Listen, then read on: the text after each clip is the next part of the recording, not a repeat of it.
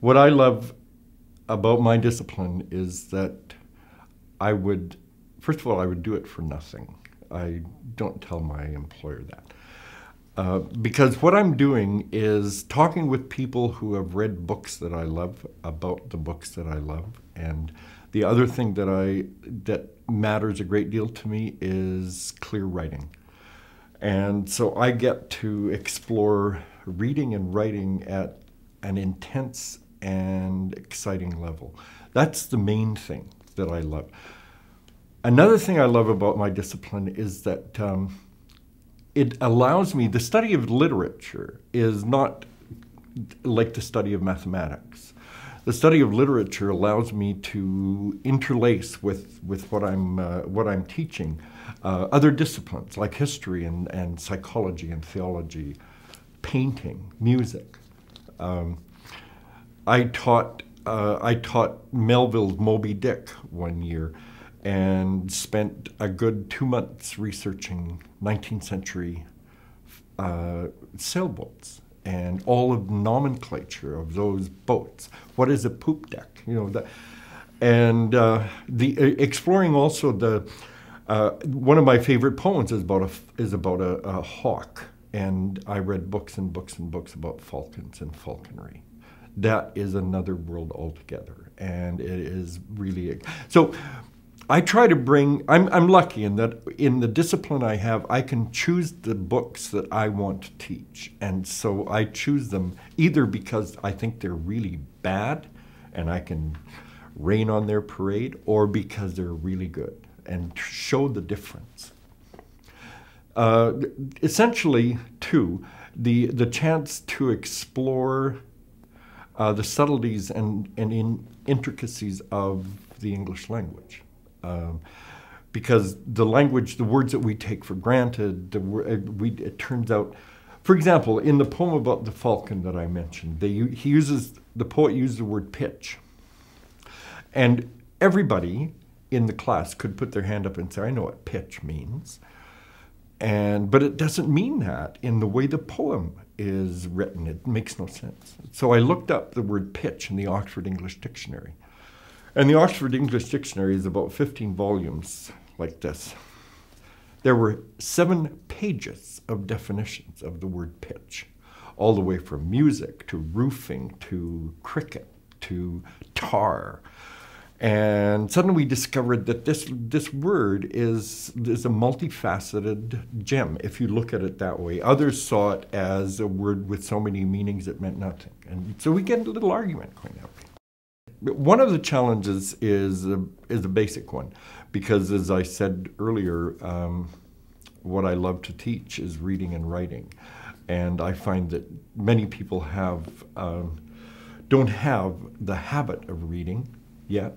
They haven't been read to, and they are focused on screens and displays, and find the business of reading, especially reading carefully and with depth of appreciation, they find that awkward and boring. And of course it isn't boring. Anybody who's a reader knows it isn't boring, but if you're not a reader, it's really hard. And sometimes they'll get into higher education and university with a kind of disability when it comes to reading carefully and also writing. I spent many years as a consultant part-time for Crown corporations and industries in Saskatchewan, and I did that because managers were saying, we have graduates in accountancy, we have graduates in engineering, we have graduates in psychology, but I can't trust them to write a letter to a customer because it doesn't make sense, and it seems to be written only to the writer and not to the reader. And so that's one of the challenges. And I'm not saying it's literacy. I'm saying I think it has to do ultimately with a respect for words and language and the written word, and also respect for communication. That's one of the challenges. The other one, regardless of whether or not your reading and writing is up to par, is that quite often people will call a Bachelor of Arts degree, for example, a MIC degree. That with a Bachelor of Arts degree, what kind of job are you going to get? You'll get a job at McDonald's. And we in English have the same concern, and students will say, "Look, I only take this because I have to." It's essentially useless, and useless, in other words, in that by waiving an English degree, they feel that they are going to be excluded from employment opportunities and the job market. But as I said before, being able to read critically and to formulate an argument and to structure a paragraph and put those forward, which are the kinds of crafts that our young people are eventually, the best ones eventually master, will get them more quickly into law school, for example. The Royal Bank, I read in a leaflet that was stuck in the front seat of an airplane I was flying on, said that the most important, they want people who have a general liberal arts education because they can teach them banking, but they can't teach them to think. And that's essentially what our discipline brings, and it's a challenge because it doesn't have an immediately and obvious practical application.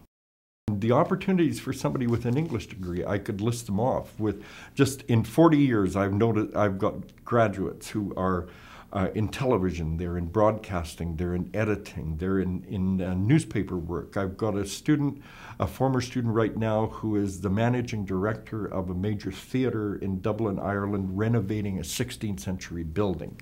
He has a 3-year degree in English and drama.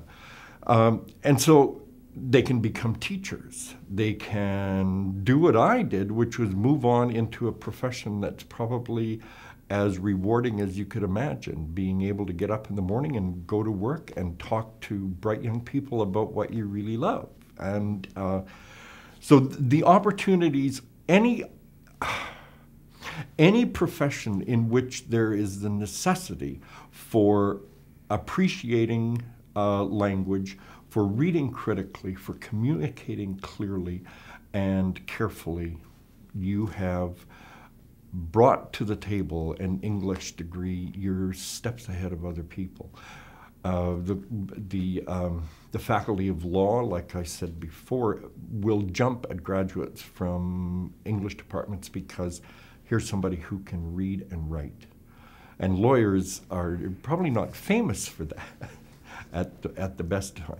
But for me, and I started out with this, but I think for me the most important thing with an English degree is that you're more likely than not to read to your children.